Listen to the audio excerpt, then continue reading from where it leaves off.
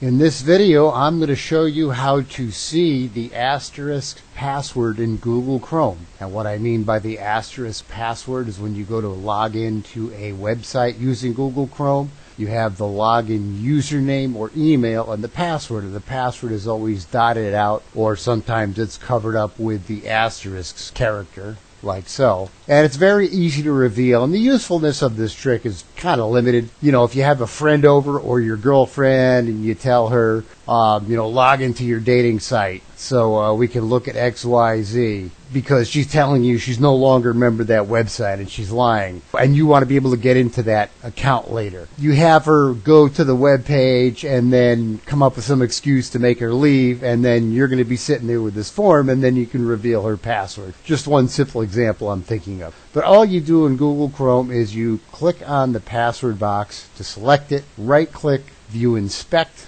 and it's an input. You're looking for where it says type equals password. All you do is double click on that in Chrome, change it to text, and the password is revealed. And I'll give you another example here. Again, left click on the password box to make sure it's selected, right click, inspect, and again we're looking for type equals password, not type :password, but type equals password. Change it to the word text, and the password is revealed. There is a free bookmarklet that we have that automates this if you don't even want to have to bother to go through that effort, or it seems too complicated for you. All you do is, once you download the bookmarklet, you just go to the web page where you want to reveal the password, click on it, and it's revealed just like I showed you instantly.